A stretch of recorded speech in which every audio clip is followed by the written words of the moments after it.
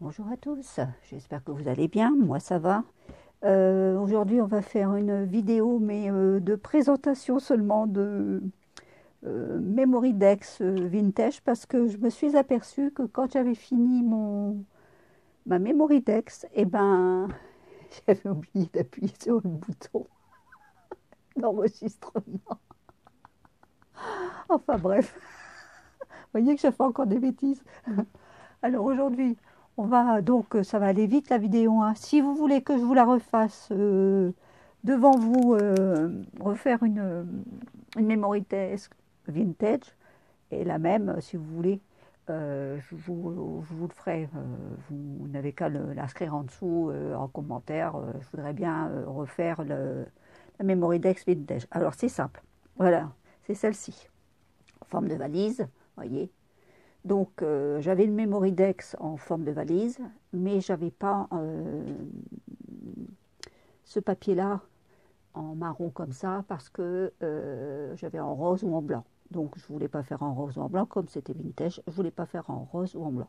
Donc j'ai pris du papier toilette. Ça c'est un carton de papier toilette que j'ai bien sûr noirci et brûlé sur les côtés avec un briquet. J'ai ensuite donc fait le contour avec mon feutre marron, bien sûr. Ensuite, j'y ai collé donc des petites perles comme ça, voyez, regardez, comme ceci, voilà. On verrait peut-être mieux, voilà. Donc des perles en fleurs. Là, j'ai mis un petit morceau de carton cartonné avec le mot souvenir. Et ça, le corset, c'est moi-même qui l'ai fait avec de la dentelle. Alors, j'ai dessiné un corset que j'ai mis sur une petite cartolette, que j'ai découpé. Ensuite, j'y ai collé de la fine dentelle dessus.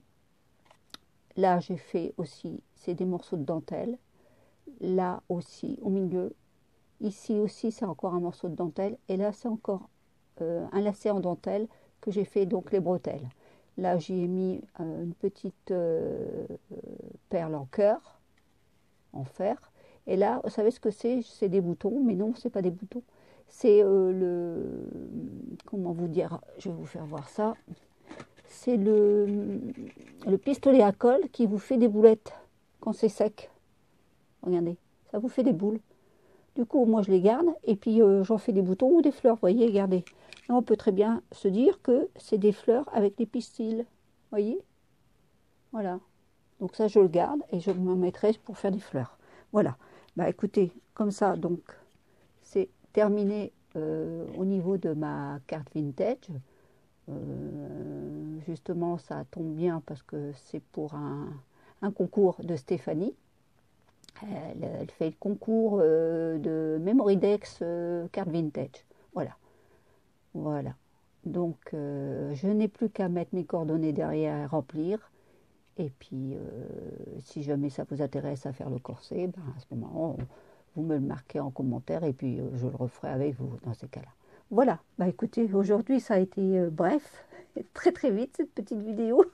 Je m'en excuse encore. Mais enfin bon... c'est des bêtises que je fais. Voilà, bah écoutez, sur ce, je vous souhaite un bon dimanche, parce que bon, on est dimanche aujourd'hui, donc je suis un petit peu en relax, on va dire. Alors c'est peut-être ça que j'ai pas appuyé, j'ai cru avoir appuyé sur le bouton, puis que j'ai pas appuyé du tout. Bah écoutez, sur ce, je vous souhaite une bonne après-midi, puis je vous souhaite un